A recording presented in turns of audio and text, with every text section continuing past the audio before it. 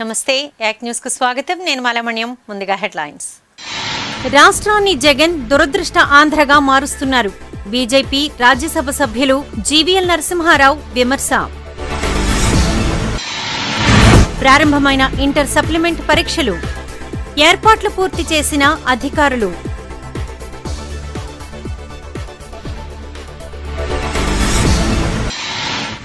Cinema పరిశ్రమను నిర్వీర్యం చేసే దిశగా ప్రభుత్వం మాజీ ఎమ్మెల్యే విష్ణుకుమార్ రాజు ఆరోపణ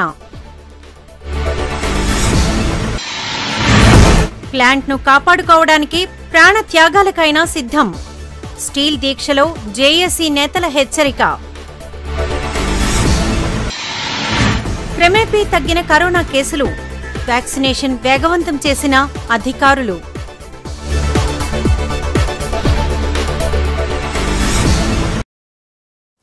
ఇక వార్తల వివరాలు చూద్దాం.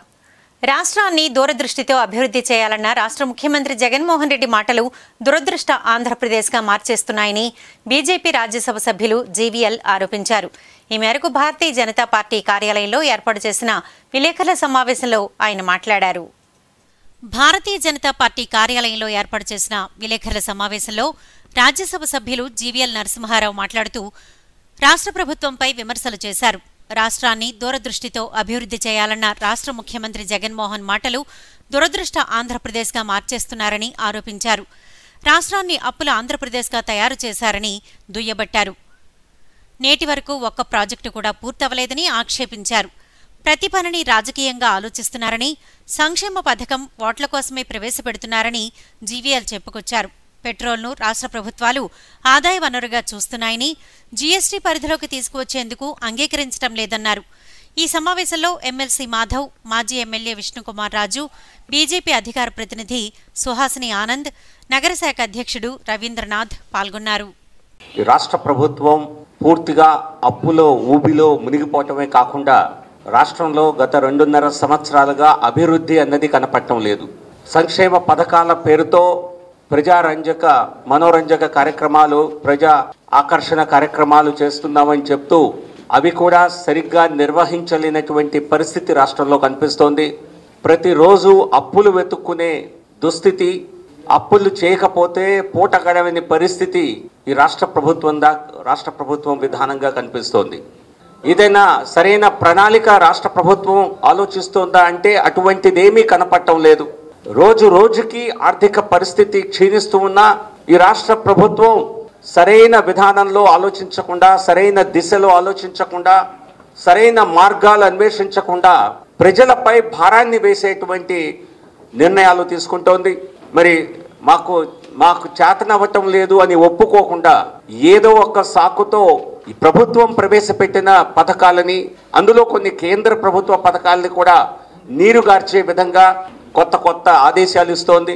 సో దీన్ని బట్టి చూస్తే ఈ రాష్ట్ర ప్రభుత్వం పూర్తిగా వైఫల్యం చెందింది అన్నది స్పష్టంగా ప్రజలందరికీ అర్థమవుతోంది. కాబట్టి రాష్ట్ర ప్రభుత్వం ఏ విధంగానైనా వనరుల్ని సమకూర్చి ఈ ప్రాజెక్టులన్నింటినీ, దాదాపుగా 10 ప్రాజెక్ట్స్ ఈ రాష్ట్రంలో నిలిచిపోయి ఉన్నాయి. రాష్ట్ర ప్రభుత్వం తమ వాటా ఇవ్వని కారణంగా వాటన్నిటినీ అమలు చేయాలి.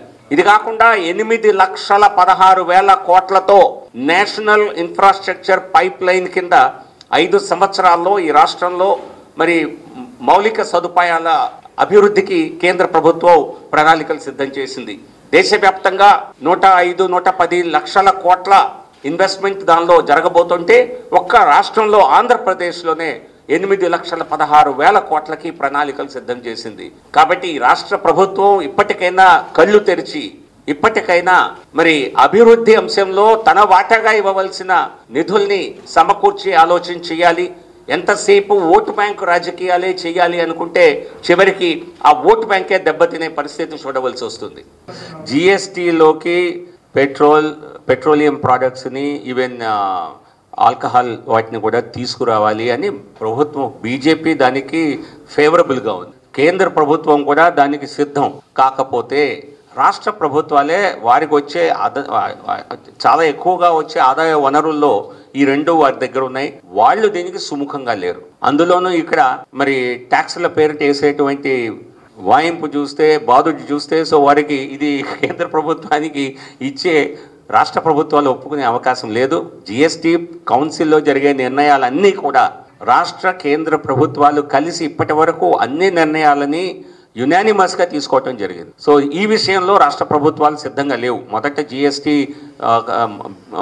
మొదటైన సమయంలోనే వాళ్ళు ఈ కండిషన్ పెట్టారు, వీటిని మాత్రం మేము కేంద్ర పరిధిలోకి జిఎస్టీ పరిధిలోనికి వెళ్ళనీయమని.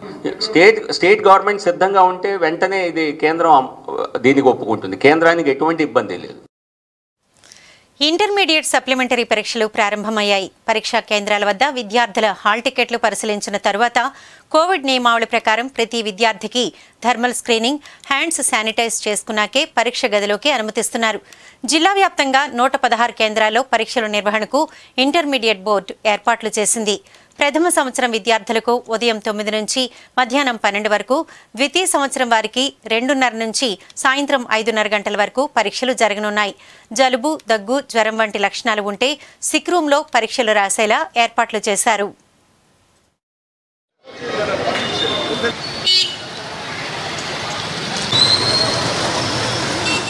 సినిమా పరిశ్రమను నిర్వీర్యం చేసే దిశగా ప్రభుత్వం సినిమా టికెట్ అమ్మకాలు చేపడుతున్నట్లు ఉందని విశాఖ ఉత్తర నియోజకవర్గం మాజీ ఎమ్మెల్యే విష్ణుకుమార్ రాజు ఆరోపించారు. బుధవారం విశాఖ బీజేపీ కార్యాలయంలో నిర్వహించిన విలేకరుల సమావేశంలో ఆయన మాట్లాడుతూ, రాష్ట్ర ప్రభుత్వం ముందుగా సినిమా టికెట్లతో మొదలుపెట్టి తన పార్టీలో మంచిగా నటించగలిగే నాయకులతో సినిమాలు తీసి నటీనటులు పొట్టకొట్టే ప్రయత్నాలు చేస్తున్నారా అని విమర్శించారు.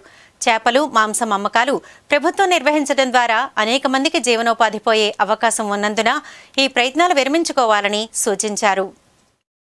చాలా మంది ఆందోళన చెందుతున్నారు ఈ జగన్మోహన్ రెడ్డి గారు చేస్తున్న కార్యక్రమాలకి, ఇంక్లూడింగ్ సినిమా టికెట్లు. నా డౌట్ ఏంటంటే, ముందు సినిమా టికెట్లతో మొదలుపెట్టి తర్వాత ఆ పార్టీలో చాలామంది విలన్స్ ఉన్నారు, కొంతమంది హీరోస్ ఉన్నారు, రకరకాల యాక్టర్స్ కూడా ఉన్నారు. బూతులు మాట్లాడేవాళ్ళు, ప్రజల్ని మోసం చేసేవాళ్ళు. కరెక్ట్గా మంచి సినిమాకి ఫిట్ అవుతుంది. సో ప్రజలు ఏమనుకుంటున్నారంటే, ఈ వైఎస్ఆర్సీపీ రాష్ట్ర ప్రభుత్వము సినిమాలు కూడా తీసి వాళ్ళకి ఉపాధి కూడా పోయేటట్టు చేస్తుందా అనే డౌట్ వస్తుంది. లేకపోతే మాంసం అమ్ముకోవడం ఏంటంటే ప్రభుత్వము, చేపలు, కోళ్ళు, ఇంకా మేకలు పెంపకంతో సహా ఇది కూడా అమ్మితే చాలామందికి జీవన ఉపాధి పోతుంది. దీన్ని దృష్టిలో పెట్టుకొని ప్రభుత్వము ఆల్రెడీ మేము ఊరికే డిస్కస్ చేస్తున్నాము కానీ నిర్ణయం తీసుకోలేదనేది చిన్న విత్డ్రాల్ ప్రాసెస్ మొదలుపెట్టినట్టుగా అనిపిస్తుంది. తప్పనిసరిగా ప్రభుత్వము దీన్నంతటినీ కూడా విరమించుకోవాల్సిన అవసరం ఉందని చెప్పి మేము తెలియజేసుకుంటున్నాం. విశాఖ ఉక్కు ప్రైవేటీకరణకు వ్యతిరేకంగా పలు ప్రజా సంఘాల ఆధ్వర్యంలో జీవీఎంసీ గాంధీ విగ్రహం వద్ద చేపట్టిన నిరసన దీక్షలు 167వ రోజు కొనసాగుతున్నాయి. GVMC contract workers union CITU సభ్యులు దీక్షా శిబిరంలో కూర్చుని నిరసన చేపట్టారు. ప్రభుత్వ విధానాలకు వ్యతిరేకంగా నినాదాలు చేశారు.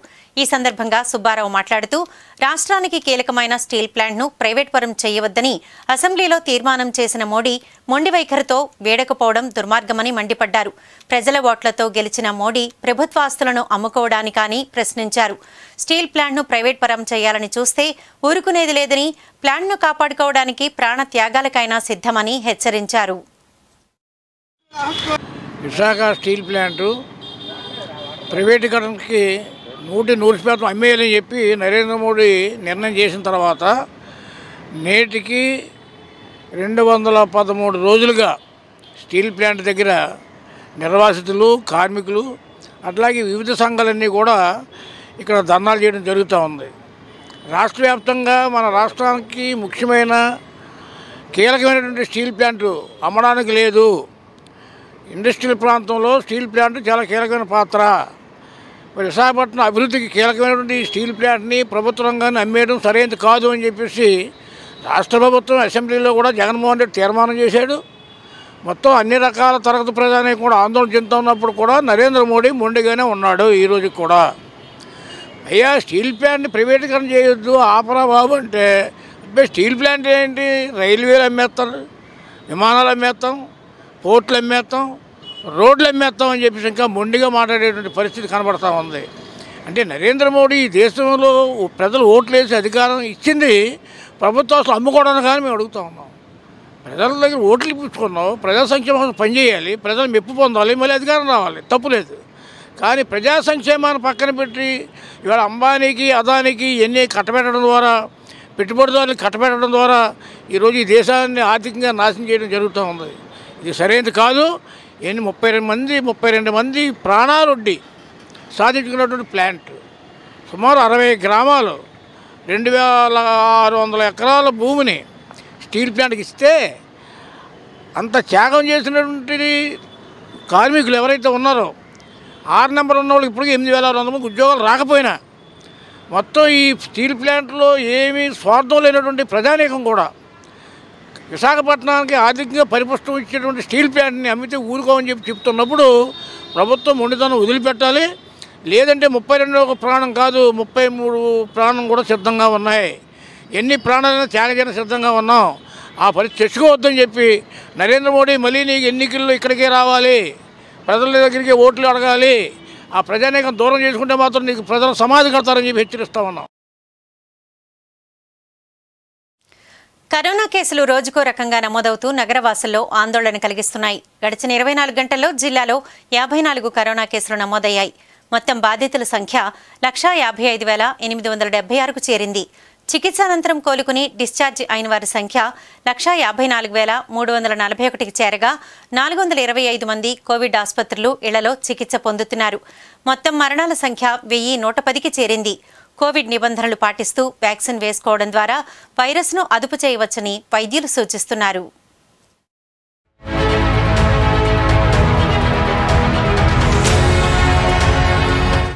ఇచ్చట వాహనములు నిలుపురాదు చిత్ర బృందం విశాఖలో మంగళవారం సందడి చేసింది. సినిమా ప్రమోషన్లో భాగంగా ఏర్పాటు చేసిన మీడియా సమావేశంలో హీరో సుశాంత్, హీరోయిన్ మాట్లాడుతూ ఈ నెల 17న ఆహా ఓటీటీలో తమ సినిమా విడుదలవుతుందని అందరూ ఆదరించాలని కోరారు. డైరెక్టర్ మాట్లాడుతూ తన మిత్రుని విషయంలో వాస్తవంగా జరిగిన ఒక సంఘటన ఆధారంగా ఈ కథాంశం ఉంటుందని, హీరో క్యారెక్టర్ వాస్తవానికి దగ్గరగా చిత్రీకరించామని తెలిపారు. కరోనా కారణంగా థియేటర్లకు రాలేని ప్రేక్షకులు ఆహా ఓటీటీలో వీక్షించి ఆదరించాలని కోరారు.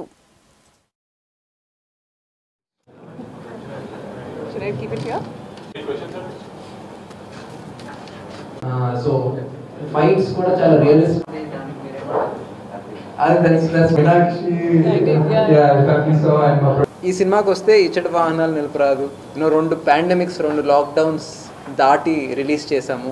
అప్పటికి చాలా డిస్కషన్ జరిగింది, ఓటీటీనా థియేటరా అని చెప్పి. సో ఆబ్వియస్లీ అందరికీ థియేటర్ చేయాలనే ఉంటుంది.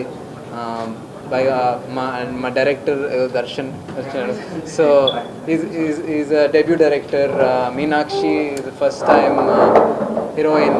మా ప్రొడ్యూసర్స్ రవిశాస్త్రి గారు, ఏక్తా శాస్త్రి గారు, హరీష్ ఫస్ట్ టైం తీస్తున్నారు. సో ఎవ్రీవన్, అందరికీ ఫస్ట్ సినిమా థియేటర్లో ఉంటే బాగుంటుంది అనే ఫీలింగ్ ఉంటుంది. అప్పటికి నేను అందరిలాగే ఇట్ వాజ్ కన్ఫ్యూజన్ ఉంది. ఓటీటీ ఎక్స్క్లూజివ్, థియేటర్స్ ఎప్పుడు ఓపెన్ అయితే ఆడియన్స్ ఎంతమంది థియేటర్కి వస్తారు, ఆబ్వియస్లీ ఈ డౌట్స్ అందరికీ ఉంటాయి. So I was hoping theatre, but నేను పుష్ చేయలేదు. బట్ మాకు లక్కీగా ఆహా నుంచి అండ్ మాకు హిందీ డబ్బింగ్ రైట్స్ కానీ ఆ రైట్స్ కానీ సినిమా మీద నమ్మి తీసుకున్నారు. సో మాకు గుడ్ పోస్ట్ థియేట్రికల్ రైట్స్ వచ్చి ప్రొడ్యూసర్స్ సేఫ్ అయ్యారు, రిలీజ్కి ముందే సేఫ్ అయ్యారు. సో అప్పుడు వి థాట్ క్యాల్కులేటెడ్ రిస్క్గా థియేటర్కి ట్రై చేద్దాము. అందరు రాకపోవచ్చు, బట్ వచ్చిన వాళ్ళు థియేటర్కల్ ఎక్స్పీరియన్స్ ఫీల్ అవుతారు. ఈ సినిమాలో కాలనీలో గొడవ, కేఆస్ అవన్నీ ఉంటే థియేటర్లో అయితే బాగుంటుంది అని అనుకున్నాము. సో థియేటర్లో చూసిన వాళ్ళు థ్యాంక్ యూ వెరీ మచ్. థియేటర్లో చూసిన వాళ్ళు ఈ స్క్రిప్ట్ ఉండి ఈ టీం మూలంగానే, ఈ టీం నన్ను నమ్మి ఈ టీం మూలంగానే నాకు I would say I was able to give a good performance. I would try to congratulate the team. And so this is a complete family entertainer with everything. It has got romance, it's got thriller, it's got a fight, it's got everything that you can imagine. Proper mass entertainer film.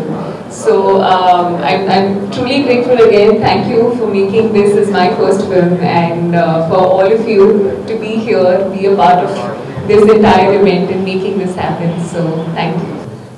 Any ఒక అబ్బాయి అమ్మాయి ఒక boy friend girl ఫ్రెండ్ని బైక్లో తీసుకెళ్ళాలని ఒక చిన్న కోరిక ఉంటుంది, ఒక ఆశ ఉంటుంది.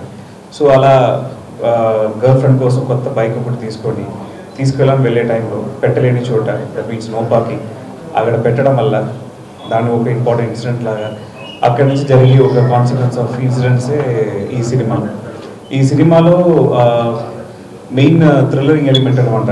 ఇట్స్ థ్రిల్లర్, కానీ దాంట్లో మంచి రొమాన్స్, ఇట్స్ ఫన్, ఎవ్రీథింగ్ ఒక ఫన్ రైడ్ లాగా నడుస్తూ ఉంటుంది, ఒక థ్రిల్లర్ రైడ్ ఉంటుంది.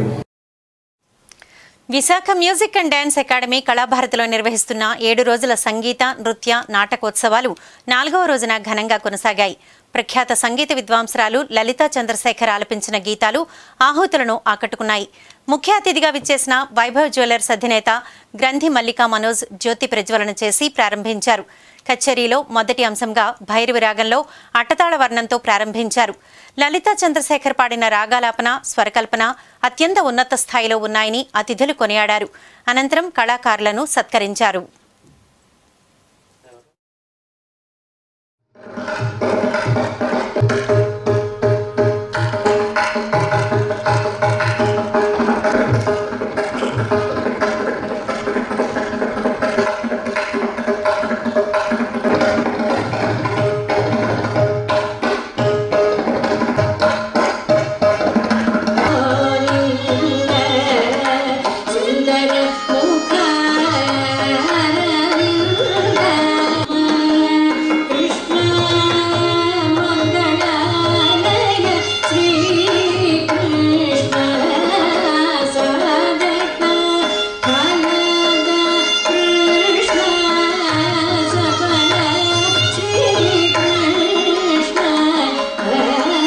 Visakha music and dance academy Kalabharathi ప్రతి సంవత్సరం వార్షికోత్సవాలు జరుపుకుంటోంది. ఈ సంవత్సరం వార్షికోత్సవాలు 11వ తారీఖు నుంచి ప్రారంభమయ్యి 17వ తారీఖు వరకు 7 రోజుల పాటు జరుపుతున్నాం. ఈ రోజు 4వ రోజు. ఇంతవరకు జరిగిన 3 ప్రోగ్రామ్స్ కూడా అత్యంత వైభవంగా జరిగితే ఇవాళ పర్టికులర్గా పాడే కళాకారిణి లలితా చంద్రశేఖర్ వృత్తిపరంగా చార్టర్డ్ అకౌంటెంట్, ప్రవృత్తి సంగీతం, రెండింట్లోనూ సమానంగా జోడు పడవల్లాగా వెళుతూ చాలా పేరు ప్రఖ్యాతం తెప్పించుకున్న కళాకారిణి. ఈవిడ ఎవరి శిష్యురాలంటే సాక్షాత్తు శ్రీపాద పినాకపాణి గారు, సంగీత కళానిధి, ఆయన డైరెక్ట్ శిష్యురాలు. అలాగే ఆయన శిష్యుడైనటువంటి నేదునూరు కృష్ణమూర్తి గారి దగ్గర కూడా నేర్చుకున్నది ఈవిడ. అంటే గురు పరంపర చాలా గొప్పది. అలాంటి పరంపరలో ఇచ్చిన విద్వాంసరాలు కాబట్టి చాలా అనర్గళంగా పక్కా శాస్త్రీయంగా పాడుతుంది. అంటే శాస్త్రీయ సంగీతాన్ని శాస్త్రీయంగా పాడడం చాలా తక్కువ మంది పాడతారు, ఇష్టం వచ్చినట్టు కాకుండా. అలాగ పాడే కళాకారిణి ఇవాళ లలితా చంద్రశేఖర్. ఈవిడికి చాలా భవిష్యత్తు బాగా ఉన్నది. ఎన్నో అవార్డులు వచ్చిన కళాకారిణి ఈవిడ. ఈ కళాభారతిలో జరుగుతున్న కార్యక్రమంలో ఇంతవరకు జరిగిన ఈ 4 రోజుల్లోనూ ఈవిడ కార్యక్రమం చాలా బాగుందని చెప్పుకోవచ్చు. మిగతా బాగోలేదని కాదు, చాలా శాస్త్రీయంగా చాలా బాగుందని చెప్పుకోవచ్చు. అటువంటి కళాకారునికి చాలా భవిష్యత్తు ఉన్నది. పక్క వాద్యాలు వాయిస్తున్న 2 పిల్లలు, అన్నదమ్ములు వాళ్ళిద్దరు, పప్పు జయదేవ్, పప్పు జ్ఞానదేవ్. వాళ్ళిద్దరు కూడా చెన్నై నుంచి వచ్చారు. వాళ్ళు ఇక్కడ వాస్తవాలు ఇక్కడే పుట్టి పెరిగారు, కానీ చెన్నైలో సంగీతమే ఇంజనీర్లు వాళ్ళిద్దరు బేసికల్గా. అయినా కానీ సంగీతమే ఎన్నుకొని మెడ్రాస్లో సెటిల్ అయిపోయి అక్కడ ఎన్నో కచేరీలు వాయిస్తున్న వారిద్దరూ వచ్చి ఇక్కడ వాయించడం అదొక యాడెడ్ బెనిఫిట్ అద కచేరీ అనమాట. అంచేత ముగ్గురు కలిపి కచేరీ పెద్ద స్థాయికి తీసుకెళ్ళి చాలా అద్భుతంగా పాడి మంచి ఈ సిరీస్లోనే బాగుంది అనిపించేట్టుగా పాడిన వాళ్ళకి అభినందనలు తెలియజేస్తూ రేపటి కార్యక్రమంలో ముట్నూరు శ్రీనివాస నరసింహమూర్తి గారు, ఏ top grade వైలన్ artist, all India రేడియోలో పనిచేసి వాలంటరీగా రిటైర్ తీసుకొని వేల కచేరీలు ఇండియాలోను భారతదేశంలో పై దేశంలో కూడా ఇస్తున్న కళాకారుడు ముట్నూరు శ్రీనివాస నరసింహమూర్తి గారి వైలన్ సోలో కచేరీ ఉంటుంది. అందరూ కూడా ఆహ్వానితులు. వీటన్నిటికీ కూడాను వచ్చి ఆనందించి ఆశీర్వదించి అభినందించండి. జై శ్రీరామ్. విశాఖ రైల్వే జోన్ విషయంలో వస్తున్న వార్తల్లో ఏమాత్రం వాస్తవాలు లేవని, విశాఖ కేంద్రంగా రైల్వే జోన్ ఏర్పాటుకు బీజేపీ చిత్తశుద్ధితో ఉందని బీజేపీ ఎమ్మెల్సీ మాధవ్ స్పష్టం చేశారు. ఈ మేరకు పార్టీ కార్యాలయంలో మీడియాతో మాట్లాడుతూ విశాఖ పర్యాటక విస్టాడోమ్ కోచ్లు తీసేశారన్నది వాస్తవం కాదని, కోవిడ్ కారణంగా వాటిని ఆపరేట్ చేయడం లేదని తెలిపారు. ప్రస్తుతం విశాఖకు 2 విస్టాడోమ్ కోచ్లు ఉన్నాయని, రద్దీ పెరిగితే మరిన్ని కోచ్లు సమకూర్చేందుకు సిద్ధమని అన్నారు. నగరం అభివృద్ధి చెందుతున్న దృష్ట్యా రైల్వే చేపట్టాల్సిన నిర్మాణాలను వచ్చే బడ్జెట్లో సమకూరేలా చూస్తామని వివరించారు. ఎయిర్పోర్ట్లకు ధీటుగా విశాఖ రైల్వే స్టేషన్ను అత్యంత ఆధునికంగా పరిశుభ్రంగా అభివృద్ధి చేసినట్లు వివరించారు. భారతీయ జనతా పార్టీ 100% చిత్తశుద్ధితో విశాఖపట్నం రైల్వే జోన్ క్రియేట్ చేసింది. అట్ విశాఖపట్నం హెడ్ క్వార్టర్స్, దాంట్లో ఇంకొక ఆలోచనే లేదు. అలాగే ఈ మధ్య కాలంలో విస్టోడ్రోమ్ కోచ్ ఏదైతే మన అరకుకి మన ప్రెస్టేజియస్గా తీసుకొని ఒక ప్రపంచ ప్రసిద్ధిగాంచిన పర్యాటక క్షేత్రాల్లో ఉండే అటువంటి ఆ విస్టోడ్రోమ్ కోచ్ని ఇనాగ్రేట్ చేయడం జరిగింది. అది మాయమైపోయిందని చెప్పి వార్తలు రావడం జరిగింది. మేము కూడా చాలా ఆందోళన చెందాం, అడగటం జరిగింది. ఆ ట్రైను కోవిడ్ కారణంగా ట్రాక్ మీద లేదు, దాని కారణంగా అది ఇతర పర్పసెస్కి పక్కన పెట్టడం జరిగింది. ఎప్పుడైతే అది ఫుల్ ప్లేజ్డ్ ఆపరేషన్కి వచ్చిందో, అరకు మీద టూరిజం ఎప్పుడైతే అలౌ చేశారో దాన్ని తీసుకొచ్చి దానికి అటాచ్ చేయడం జరిగింది. ఇవాళ స్థితి ఏంటంటే 2 విస్టోడ్రోమ్ కోచెస్ మన అరకు ట్రైన్ ఉన్నాయని చెప్పి మనం గమనించాలి. అవకాశం ఉంటే, కావాలని డిమాండ్ ఉంటే 5 కోచెస్ ఇక్కడ అలాట్ చేయాలని చెప్పి కూడా ఒక ప్రపోజల్ ఉంది. సో ఆ విధంగా విస్టోడ్రోమ్ కోచెస్ పూర్తి ఆపరేషన్లో ఉన్నాయని చెప్పి మీకు తెలియజేస్తున్నాను. అలాగే ఎప్పటి నుంచో లాంగ్ పెండింగ్ విశాఖపట్నం వారణాసి ఏదైతే ట్రైన్ ఉందో సుమారు 7 సంవత్సరాలు పూర్తి అయింది, దాన్ని శాంక్షన్ చేసి అయితే ట్రాక్ మీదకి ఎందుకు రాలేదంటే గతంలో ఈ జోన్ సంబంధించిన అంశమే, అంటే ఒక సెపరేట్ జోన్ ఉంటే వెంటనే వచ్చేది, అంటే రేక్ అలాట్ చేయలేదు. సో ఆ విధంగా రేక్ అలాట్ చేయడం కారణంగా రాలేదు. సో ఆ విషయం కూడా ప్రస్తావన చేయడం జరిగింది. త్వరలో దాన్ని పూర్తి స్థాయిలో తీసుకొచ్చి ప్రారంభిస్తామని చెప్పడం జరిగింది. అలాగే దీంతో పాటు విశాఖపట్నం నగరం బాగా పెరగటం జరిగింది. అయితే రైల్వే అవతల యువతల నగరం బాగా పెరగటం, దాని కారణంగా ముఖ్యంగా నరవ అనే ప్రాంతంలో ఏవైతే 6 లైన్స్ ఉన్నాయి, అక్కడ 6 లైన్స్ కారణంగా నరవ, వెదురు నరవ ఆ ప్రాంతంలో విపరీతంగా కాలేజెస్ పెరగటం, జనాభా పెరగటం, అనేక ప్రాజెక్ట్స్ రావటం కారణంగా వెళ్ళి రావాలంటే ఏవైతే అండర్ పాసెస్, బ్రిడ్జెస్ ఇవన్నీ కూడా ఏజ్ ఓల్డ్ అయిపోయి, అలాగే మన ఏదైతే రైల్వే మన ఎయిర్పోర్ట్ ఆపోజిట్ ఉన్న ప్రాంతం ఏదైతే ఉందో అక్కడ కూడా విపరీతంగా జనసాంద్రత పెరగటం. అయితే ఇవన్నీ కూడా 100 years పైగా ఉండే పాసెస్, వాటిని ఎక్స్టెండ్ చేయాలని చెప్పి, రోడ్స్ వేయాలని చెప్పి ఎప్పటి నుంచో ఉండే డిమాండ్, ఆ విధంగా ప్రధానంగా పెట్టడం జరిగింది. ఆ విధంగా తప్పకుండా రాబో బడ్జెట్లో వాటిని శాంక్షన్ చేసి తీసుకొచ్చే ప్రయత్నం చేయడం జరుగుతుందని చెప్పి చెప్పడం జరిగింది. ఆ విధంగా విశాఖపట్నం సంబంధించిన అనేక రైల్వే ఇష్యూస్ ఏవైతున్నాయో వాటిని నిర్మాణంగా తీసుకెళ్ళి పూర్తి చేసే ప్రయత్నం చేస్తాం. మనందరం కూడా రైల్వే స్టేషన్ చూస్తుంటాం. సో ఎంత అద్భుతంగా ఇవాళ ఎయిర్పోర్ట్స్కి మించిన సౌకర్యాలు మన railway station, Visakhapatnam railway station ఇవాళ దేశంలో అతి ఎంటర్టైనింగ్ స్టేషన్గా తయారైంది. దాంట్లో పిల్లలు వచ్చి అక్కడ ప్లే స్టేషన్ ఉంది, అనేక రకాల ఎంటర్టైన్మెంట్ ఉంది, అలాగే కావాలంటే సౌకర్యాలు విడిది తీసుకునే సౌకర్యాలు ఏదైతే ఎయిర్పోర్ట్ లాంచెస్ ఉంటాయో ఆ విధంగా తయారైంది. ఈ విధంగా అత్యంత ఆధునికంగా పరిశుభ్రంగా మన రైల్వే స్టేషన్ చేయటం జరిగింది. ఆ విధంగా రైల్వే సంబంధించిన అన్ని అంశాలు పూర్తి చేసి తీసుకెళ్ళడం జరుగుతుంది. కేవలం విశాఖపట్నం కాదు, ఉత్తరాంధ్రలో ఉండే అన్ని స్టేషన్స్ కూడా ఆ విధంగా అభివృద్ధి చెందాయి. బులెటిన్ ముగించే ముందు హెడ్లైన్స్ మరోసారి. రాష్ట్రాన్ని జగన్ దురదృష్ట ఆంధ్రగా మారుస్తున్నారు. బీజేపీ రాజ్యసభ సభ్యులు జీవీఎల్ నరసింహారావు విమర్శ. ప్రారంభమైన ఇంటర్ సప్లిమెంట్ పరీక్షలు, ఏర్పాట్లు పూర్తి చేసిన అధికారులు.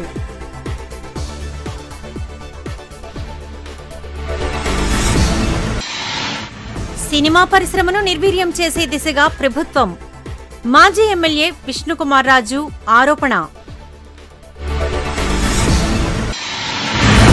ప్లాంట్ను కాపాడుకోవడానికి ప్రాణ త్యాగాలకైనా సిద్ధం, స్టీల్ దీక్షలో జేఏసీ నేతల హెచ్చరిక.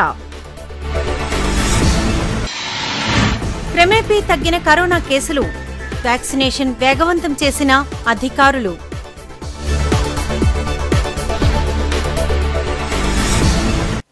యాక్ట్ న్యూస్ ఇంతటితో సమాప్తం. Stay connected and keep watching.